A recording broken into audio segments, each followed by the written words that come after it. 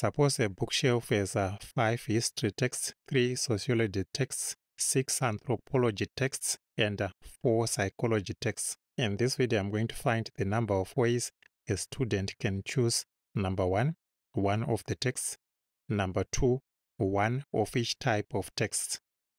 So we are given that information there. So I'll start by looking at number 1 there.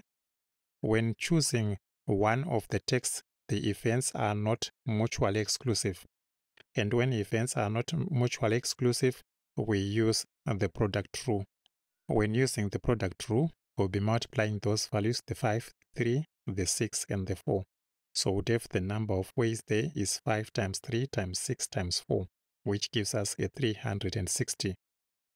Now when we are looking at one of each type of text, that's for number 2.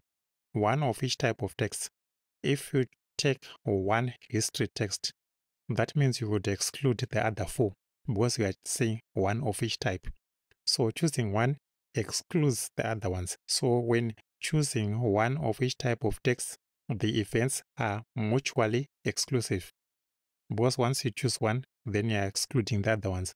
And when we have events being mutually exclusive, we use the sum rule. So for the sum rule, we'll be adding those values there, the 5, the 3, the 6, and the 4. So we'd have the number of ways is 5 plus 3 plus 6 plus 4. And that will give us an 18.